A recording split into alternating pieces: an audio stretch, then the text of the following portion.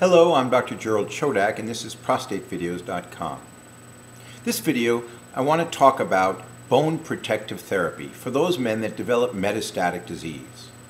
One of the consequences of having cancer spread into the bones is the possibility of developing bone pain, fractures, cord compression, or the requirement to have surgery or radiation.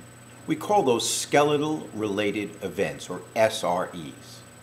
And obviously they can have a significant toll on patients. We have several therapies that are available.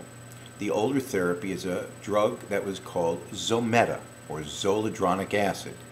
It was administered intravenously during a 15-minute infusion in the doctor's office, and it was done about every 3 or 4 weeks.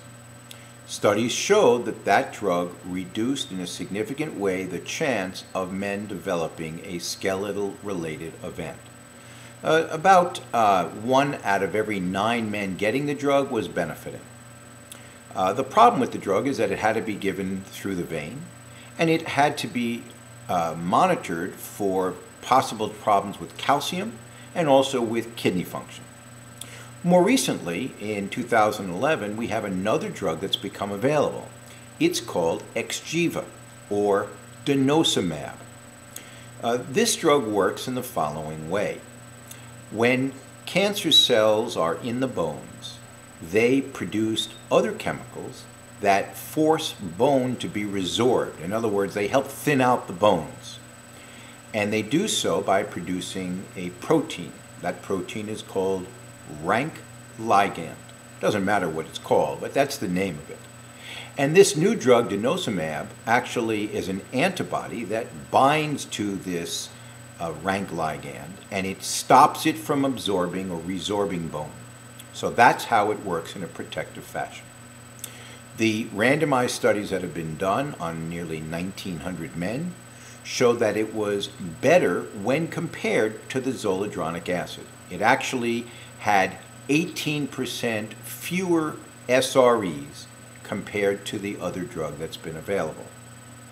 The side effects include a decrease in your phosphate level, decrease in your calcium level, a possibility of developing osteonecrosis of the jaw, or ONJ.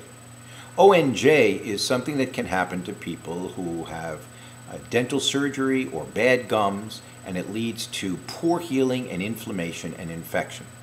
It happens in less than 2% of the patients taking this drug, and it was not significantly different than the men who received the Zometa, or the zoledronic acid. So the drug does work a little bit better, and the main difference is how it's administered, because it's administered as a subcutaneous injection once every 4 weeks, compared to the medicine by the zoledronic acid being given through the vein. So it appears to be safer. There are lower chances of developing fever or chills or reaction to the medication when it's administered, and it is less likely to cause problems with your kidney function. So those are the advantages. Now, one of the debates that centers around the cost, because this drug is about twice as costly as the zoledronic acid. So it's 18% more effective, 50% more costly. Is it worth it? Well, that's a decision for each patient to make. Some insurance companies are covering the cost, some are not. Medicare is covering the cost.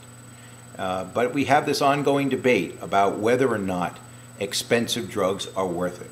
And if you develop a fracture of the bone, if you need radiation or if you need surgery, that leads to other problems. So avoiding it is worthwhile. And the question is this more effective drug worth the added cost? That's something to discuss with your doctor. The main thing here is that all men that have cancer in the bones should be offered this medication or the alternative medication to help protect them. As part of the treatment, men should get calcium 500 milligrams a day and vitamin D 400 international units per day. And they should have their calcium levels monitored periodically, maybe every few months, just to check and make sure that it's not dropping into low levels. Other than that, this is an important advance for men with metastatic disease, and you should make sure you're aware of it and have a chance to discuss it with your doctor. I hope this is helpful. Thank you.